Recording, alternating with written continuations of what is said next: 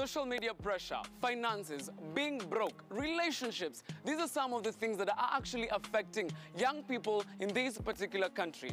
On this week's episode on Teen Republic, segment ni The Hangout, tuko ndani ya Greater University in Thika. Tuko hapa hivi kuchapiana na comrades watuambie what are some of their personal experiences. Join me as we catch a chat. Let's go.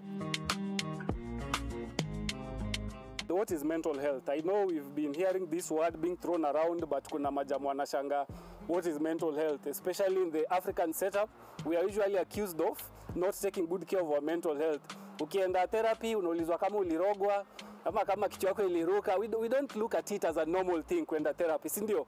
So tunataka Mr. Greater mwenyewe kwanza tuambie, hebu tuambie your view, how do you understand mental health? Thank you for this opportunity. My name is Richard Omondi. I'm the current Mr. Greater University. So according to me, I think mental health is how we manage our emotions. Yes, how do we control the stigmas, the things that roll in our minds? How do we manage the peer pressure around us? And how do we take care of these emotions?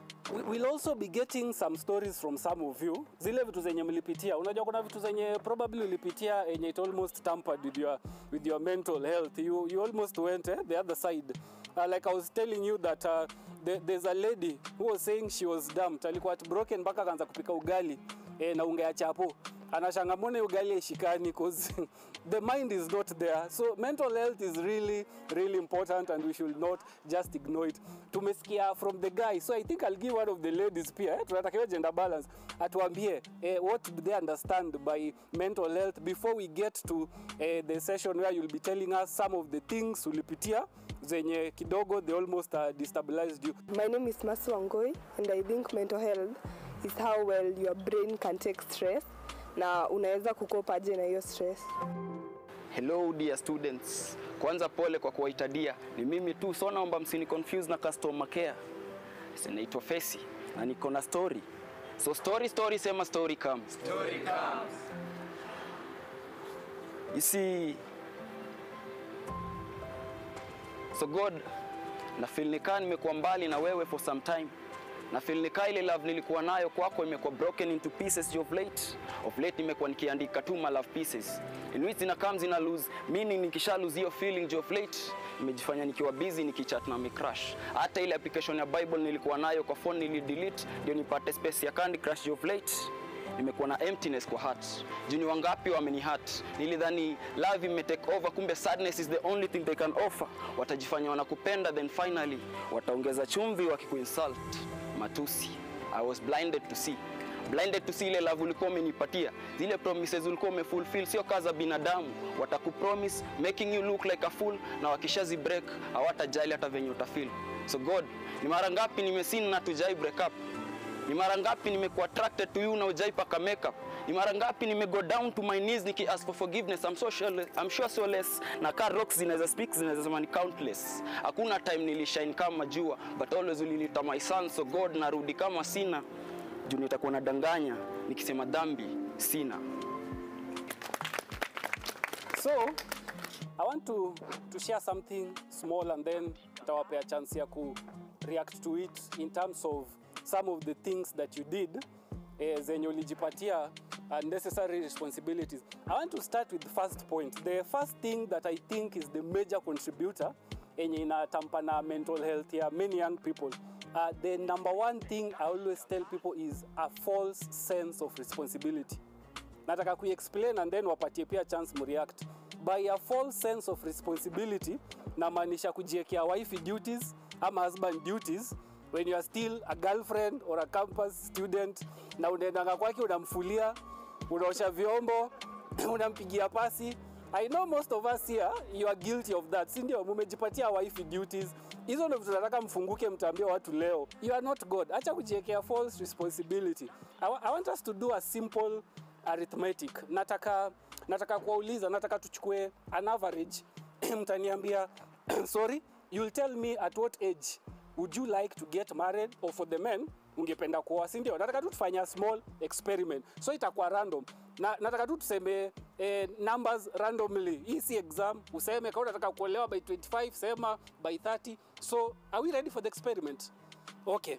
Let's start with the guys. At what age would you feel this is the right time ningetaka kusettle na dem. I'm Nelson Ouma, currently the school president.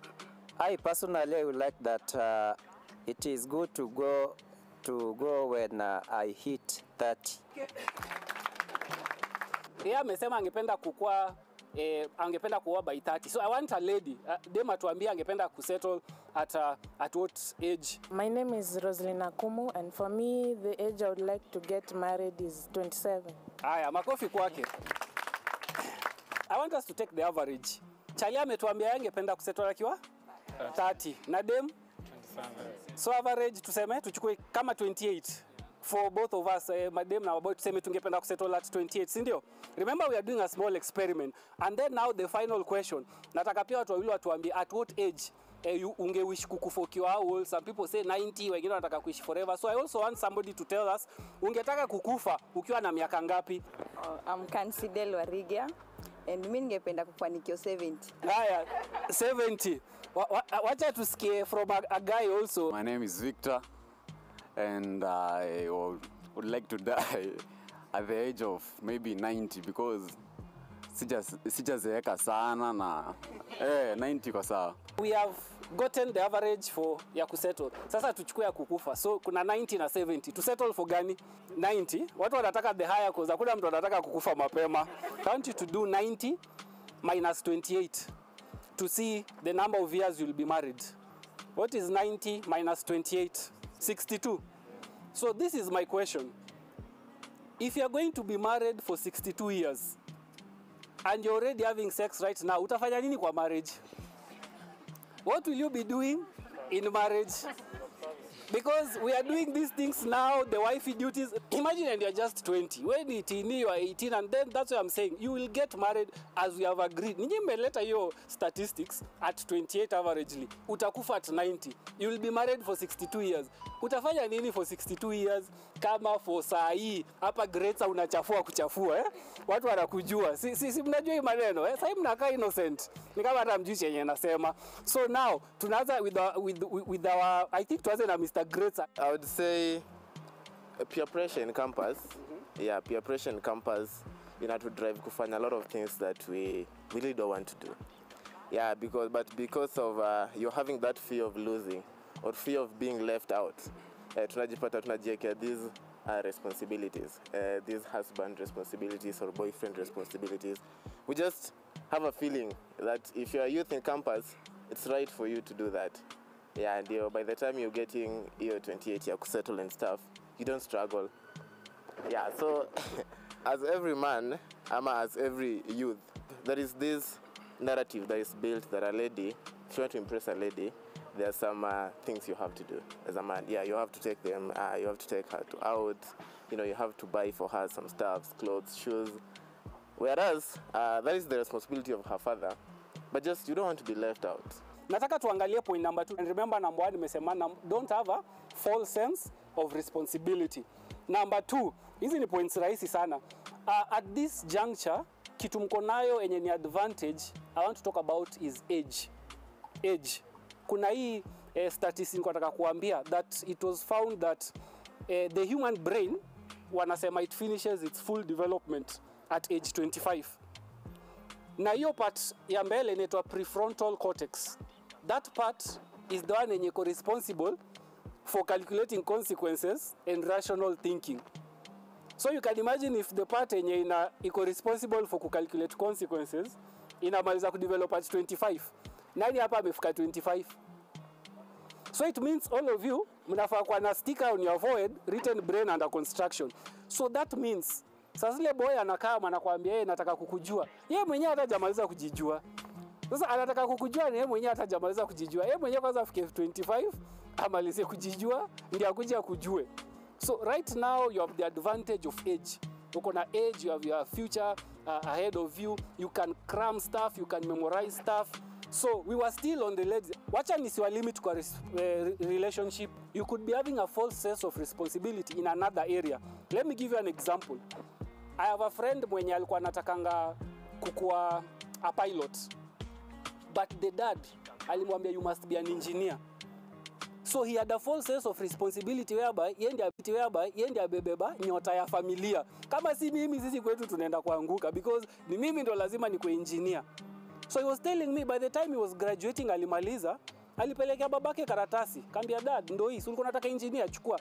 And then yeye akaenda kwa DJ, in fact imagine. Akaenda kwa DJ.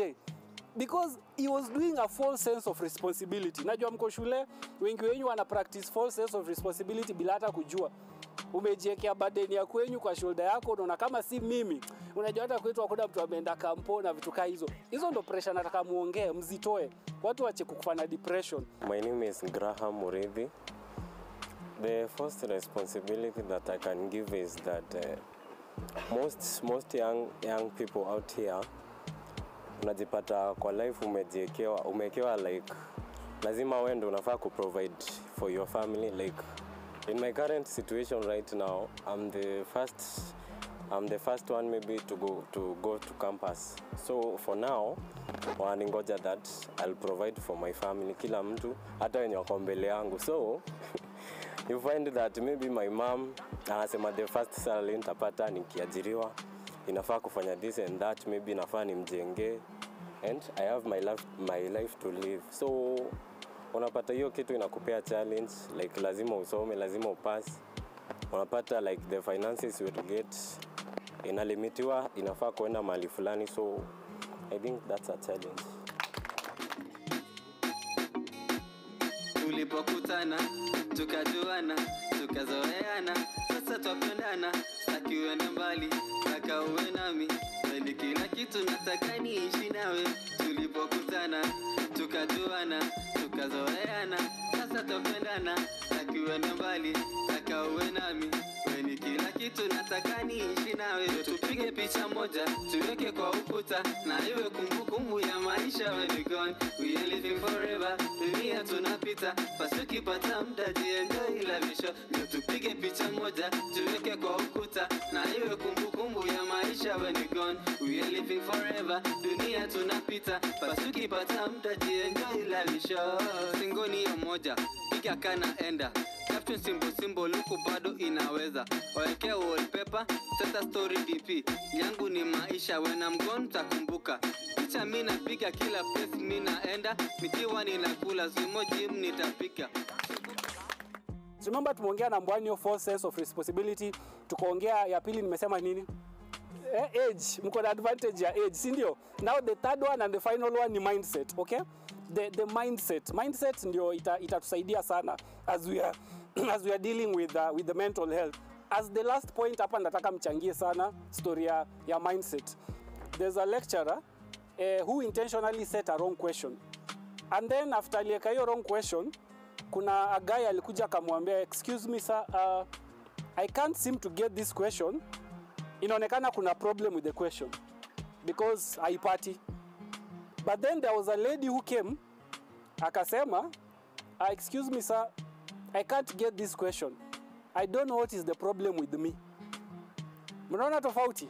Like ladies personalized it. Wanapenda kukua na hiyo it's me, maybe ni mimi ndo siku mserve vizuri akaniacha. So your mindset can also play a very key role in matters of your mental health. I want us just a few people mtatuambia like what are some of the things enye ulipitia enye una feel if your mindset would have been different, that thing would not have led you to do whatever umefanya. My name is Melanin Generation. I'm a musician. I'm also a student at Grace University. People also there and young people actually, they need to change their mindset from I don't chase, I attract, you know. There are people like I need to work hard, you know. I need to work extremely hard to get this. Just be the attract. Okay, be the reason why people should come to you, don't be chasing people. Have something that people should always be coming to you for. See at a clear time where when let me call him, let me call them, you know. Let them call you. Most of the time, we can find it's always be you. Sir, thank you. Thank you. Wapi makofi kwake. Thank you guys for the conversation. We have to end it at that. I think jipigeni makofi nyinyi wote. You've done a great job.